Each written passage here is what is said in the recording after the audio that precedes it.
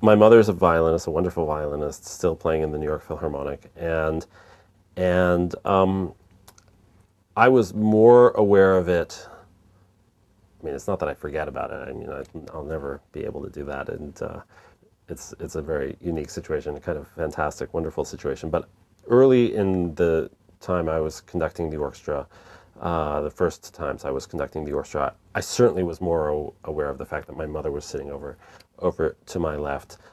Now, frankly, there's so much to think about. There's so much to worry about. There's so many elements that I have to keep in my mind that I would say that her presence has assumed its sort of proper proportion now. And of course, I'm aware she's there. I'm happy she's there. I'm lucky that she's playing really, really well, and there are no issues as far as that goes, because I guess technically I'm her boss, and if there were any sort of issues, I would be the one who would have to deal with it. And she's at the top of her game, and that keeps it simple. Absolutely, yeah. She's my mother after all. Um, she will often, I mean, sometimes it's silly advice like, oh, I didn't like those clothes you wore, or, whatever. But um, she says, here it felt a little bit pushed, or feels like we could use a little more time on this. This is really interesting feedback to get.